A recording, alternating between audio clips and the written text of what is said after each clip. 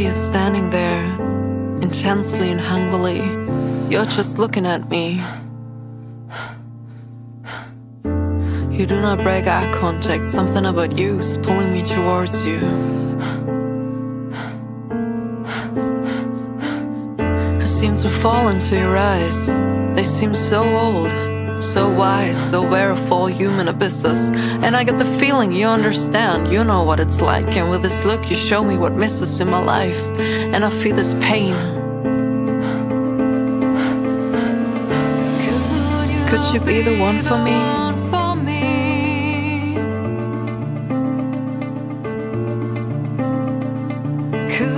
Could I be the one for you? You make me feel this pain.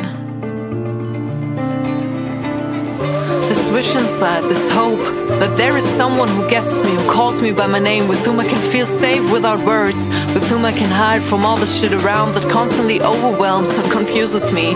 Someone who appreciates my bluntness and my honesty and wants me for who I am and not my nice giveaways that come with the product.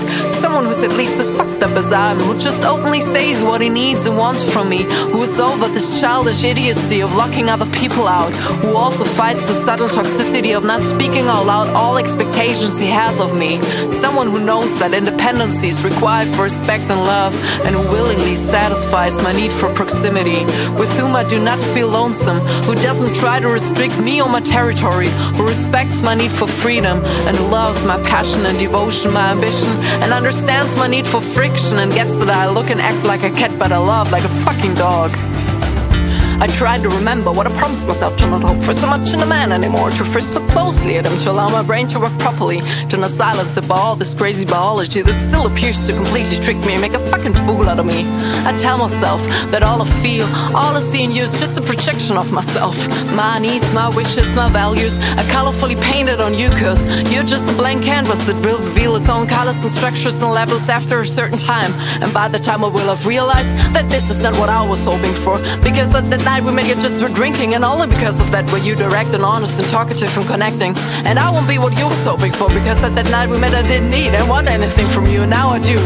Then you will say how demanding I am, and I will say how inactive and passive aggressive you are. I will say that I only need to feel you, and I need you to limit me when I start fighting with you, and that I only come after you this intensely because you avoid us and hide from me. Then you will say that you ain't got the balls to beef, how you hate any kind of conflict, and that if I don't stop this shit you will have to leave. And then I'll be afraid to make another mistake, and I'll withdraw and ignore my needs. I will get this limited focus where I only try to please you with kind deeds, and begin to kiss your ass and won't even recognize anymore what I want and feel and need, and only try to succeed in keeping you by swallowing everything, while you will turn out to be as cold as ice when it comes to loving me in tough times.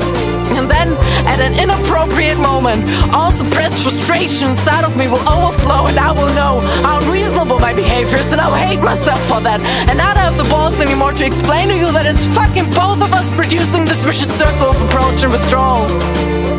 And at the end, you will feel right about ending this relationship, and I'll be glad that you ended it, because now, after months of fear and feeling inadequate, I can finally feel good, at least a little less sad, and be a friend to myself again. I will feel strong and confident, go to parties and meet interesting men who will just be standing there intensely look at me, and finally I'll begin to see that you can't be the one for me. You can't be the one for me. And I definitely can't be the one for you, man. And I can't be the one for you.